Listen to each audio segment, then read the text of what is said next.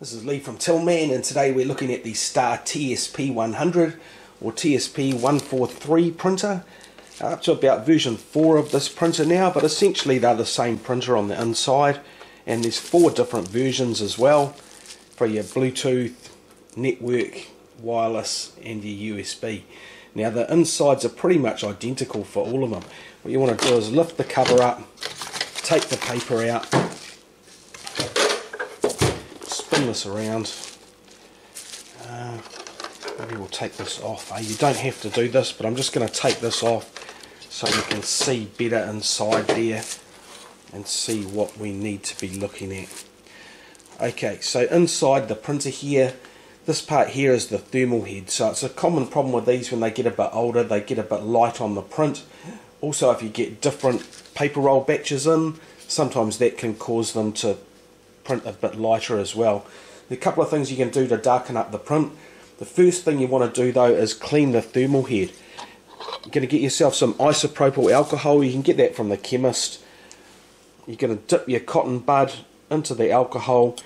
Just tap off the excess. You don't need to have the thing swimming in isopropyl alcohol so it drips down all inside the printer.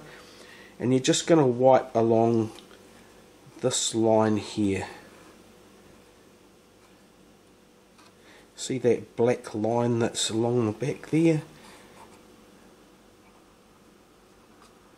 And that whole section underneath it. What happens is the paper gets burnt against this, and as it's rubbing along there you end up with almost like a coating of burnt paper dust.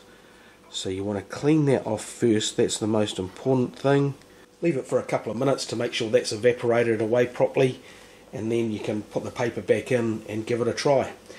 If that doesn't work, there is an option in the Windows settings where you can darken it up as well, and we'll go through that right now. And click on the start down the bottom here, and then you'll go into settings, and then you can go into devices, and then printers and scanners.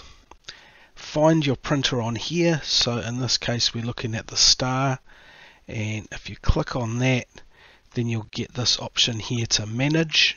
Go manage, and then you click on printer properties, and then you click on this one here, TSP100 config, and then you launch the configuration application, and then you can say yes, we do want to allow that.